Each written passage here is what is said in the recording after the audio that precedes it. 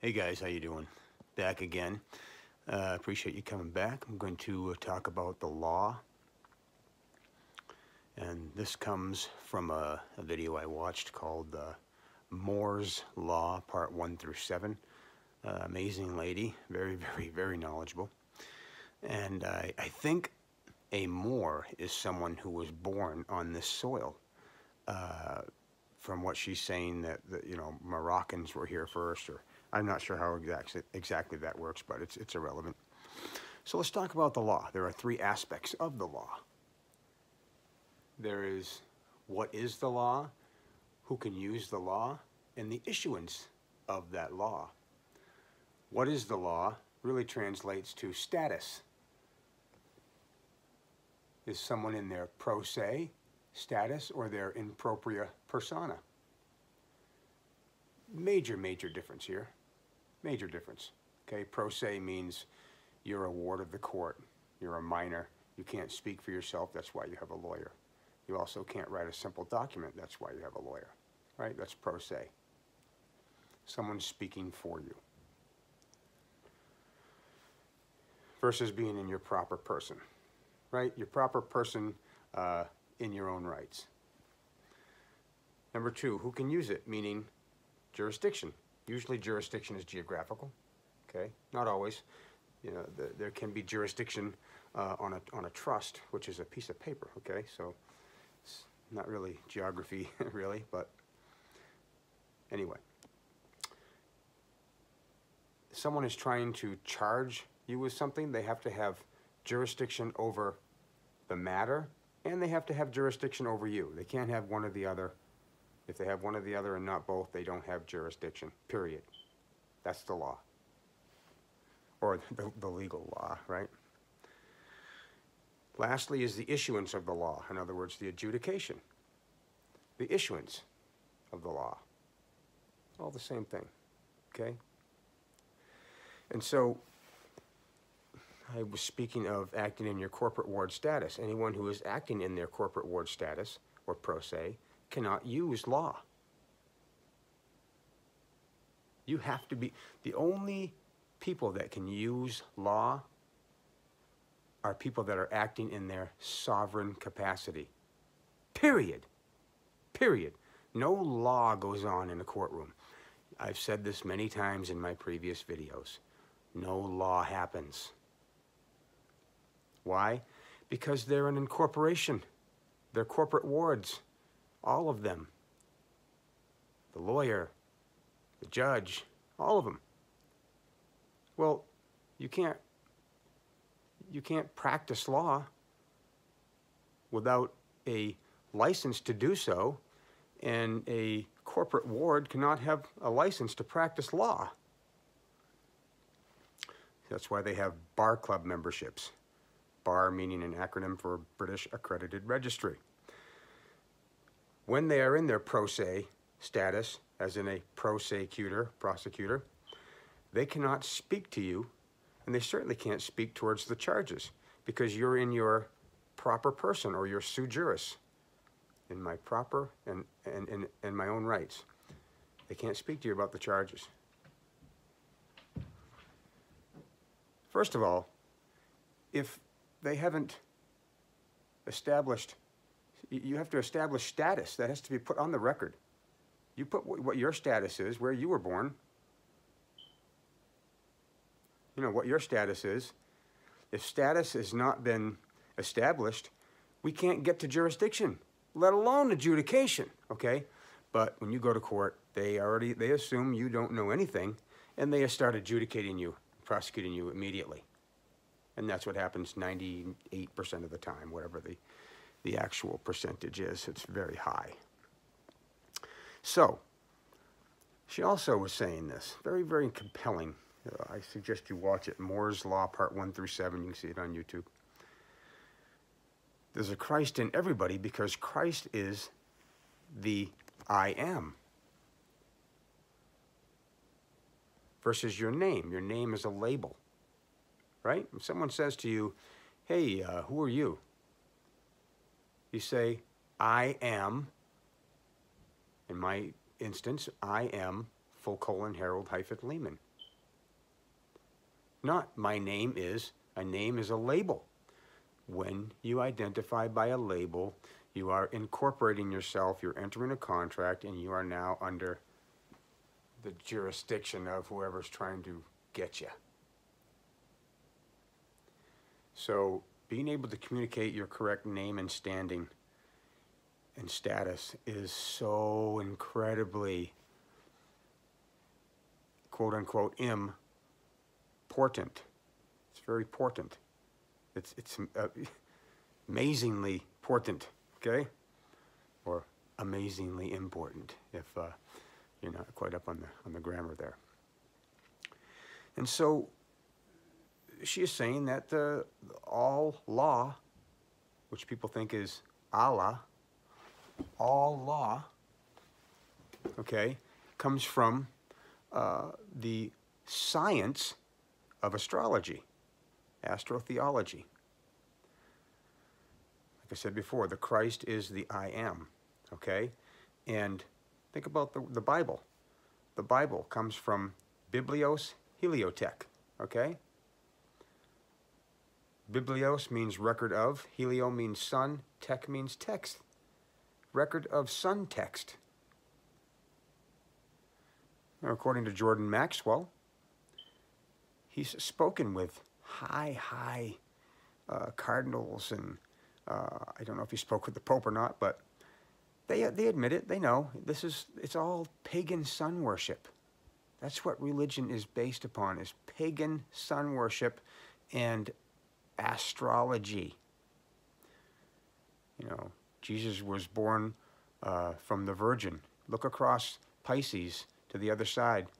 It's the Virgin, Virgo. Anyway, get off track here. So, the zodiac comes from zodiacus, which means first woman, womb man. Now, you must have noticed recently in the House of Representatives, they now say amen and woman. Okay, amen. I don't mean to laugh, but they're idiots, okay? Because we are all man. Man and womb man is not a gender word in language.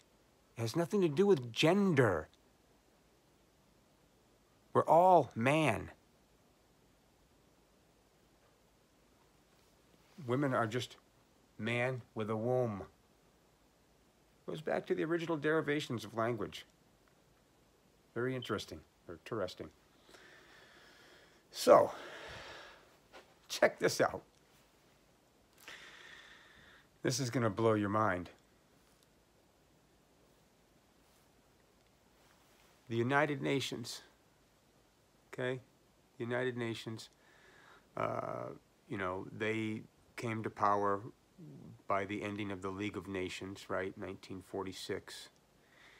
And they, you know, basically took over the world, okay? The United Nations, what do? They go in and conquer countries in the name of creating democracies, and they take the people, the native people, and they take them out of their natural-born sovereignty and rights, and they turn the country into a nation-state, okay?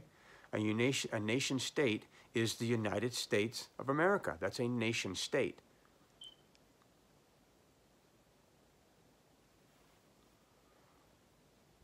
So, the difference between nation-state versus country. Here's one: China. I mean, there are people that are Manchurian, okay, from Manchuria, that call themselves Chinese and say they're from China. China is the corporation. Manchuria is the country. But they say they're Chinese or they're from China, identifying by a label, entering themselves into a contract to be property of a sovereign master, the United Nations via trust territories and the Federal Reserve Bank. It's just not good. Secondly, Puerto Rico, right? Puerto Rico. Okay, that's a corporation. The name of the island is Borncano. The people are Bornqua, but they say, no, I'm Puerto Rican. Okay, so you're a non-living corporation. That's property. Good, good, good for you. Not good for you. And here's another example. Europe is Albion. Europe is the corporation, not the government. I mean, you have to understand that the Constitution itself is a contract between the corporate federal United States and the country. There's always been two United States, always. It's how it was set up, guys. Not knowing these things, super, super bad. Super, super bad for us, right? And as you can see, it's all about how you communicate. You know, sending letters and doing all those things are great, and you should do it, okay? It should be on vessels. But you can also orally communicate your rights, your standing, your status, okay? So, all of these corporations, the city of Philadelphia, you know, the state of California, those are corporations, okay? And they operate on the United States Code of Laws, or the federal rules of criminal procedure.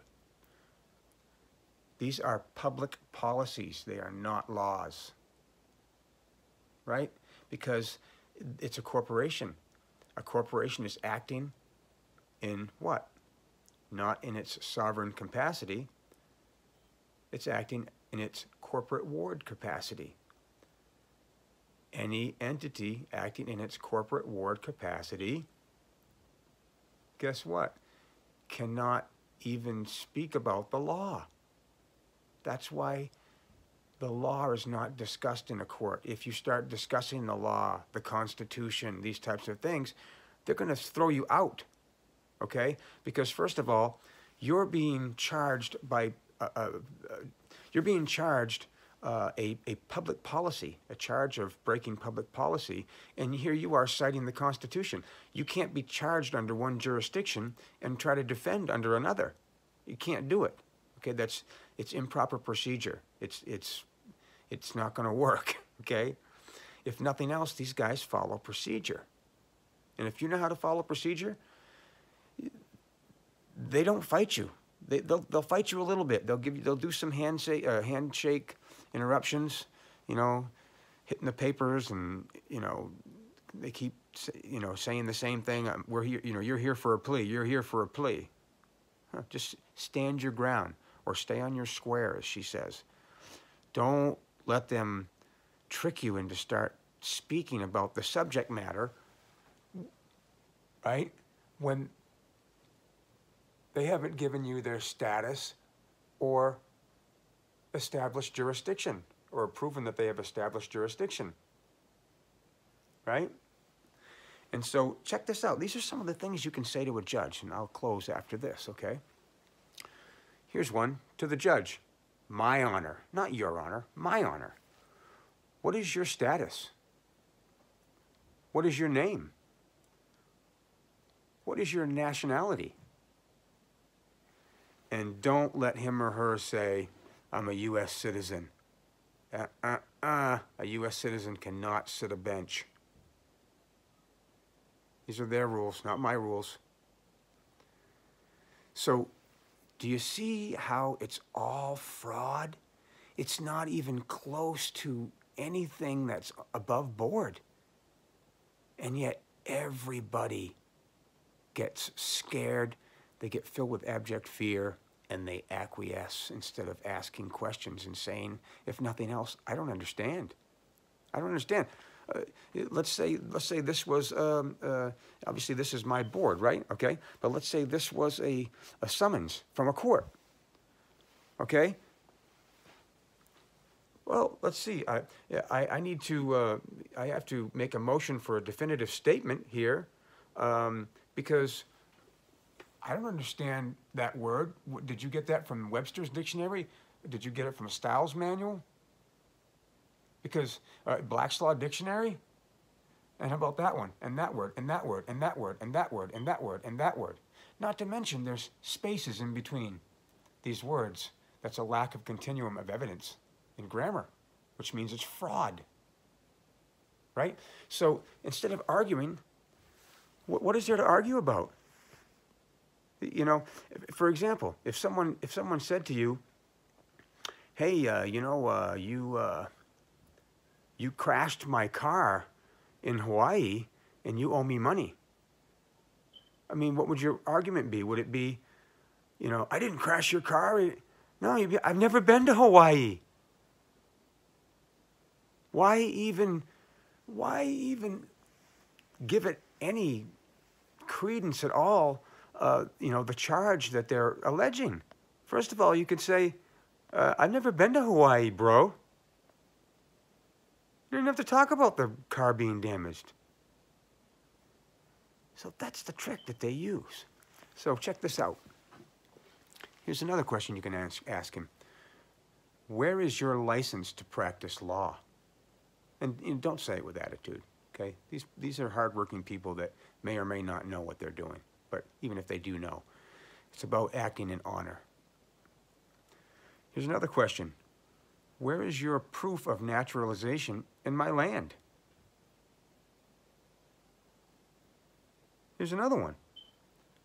Who gave you authority to be here? These are all things they have to establish and prove and put on the record. That is how it goes. Here's another great one. Who issued you the authority to act in any capacity to file any charges or complaint against anyone? And I promise you, they don't have answers for these questions. You don't have to talk about whatever they're saying you did or didn't do. You've got all kinds of stuff to ask questions about. Don't make statements, ask questions. Ask questions.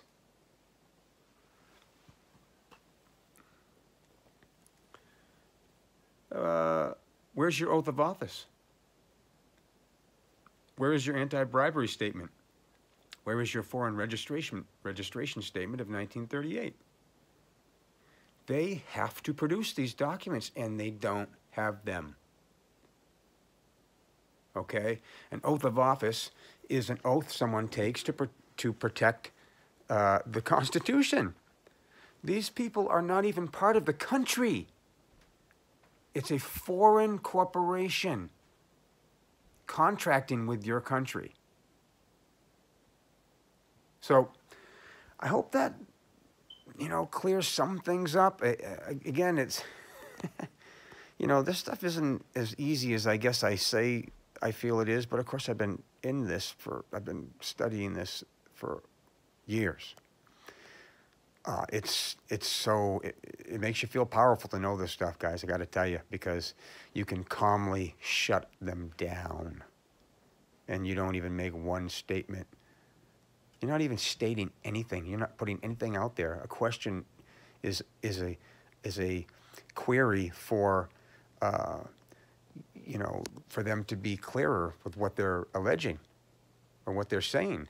It's a question. You've stated nothing. You've put yourself on the record zero. Not at all. Right? All right, guys. Hope you liked it. I'll be back again soon. Who knows what I'll do it on. But, yeah, like and subscribe, please. Go to Teespring. Look up Mobile Mind Meld or Free Your Mind or Nothing Is As It Seems. Or I think that's funny. I don't know. I can't figure out that thing. I've got a bazillion URLs because I'm stupid with technology. But there's some pretty cool products if you guys ever want to buy them. Other than that, I will see you guys soon. Again, thanks a bunch. Take care now.